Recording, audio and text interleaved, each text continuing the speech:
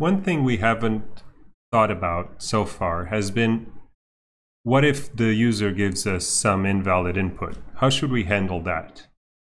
So in today's lesson, we're going to look a bit into how to handle errors in the implementation, and doing so in a generalized way that we're going to try to refactor and come up with this library to handle errors.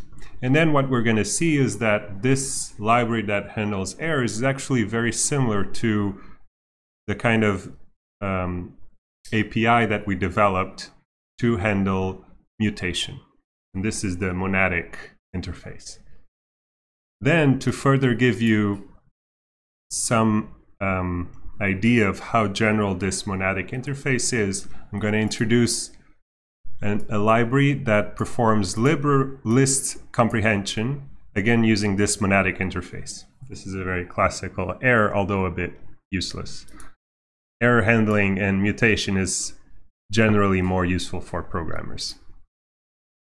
So yes, in the next few videos we're going to see all of these things. So have fun.